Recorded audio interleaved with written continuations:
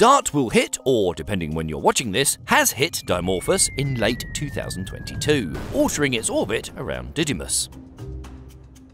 Dimorphos is 550 feet or 170 meters wide, and therefore just big enough to count as a potentially hazardous object. Because it will stay in orbit around Didymos, the PDCO will be able to easily monitor and measure how well the kinetic impactor method works. This mission has been carefully calculated, because as Lindley Johnson explains, by changing the orbit of the Moon, we don't change the orbit of Didymos. Didymos is a potentially hazardous asteroid, so we don't really want to affect its orbit. We don't want to accidentally push it the wrong direction. An apocalyptic asteroid is on a collision course with our wonderful little planet.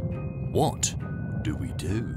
Send up some plucky self-sacrificing heroes or drones to drill into the thing and blow it into pieces? Or fire off as many nukes as we can to knock the speeding rock off course? Or is it all just Hollywood nonsense?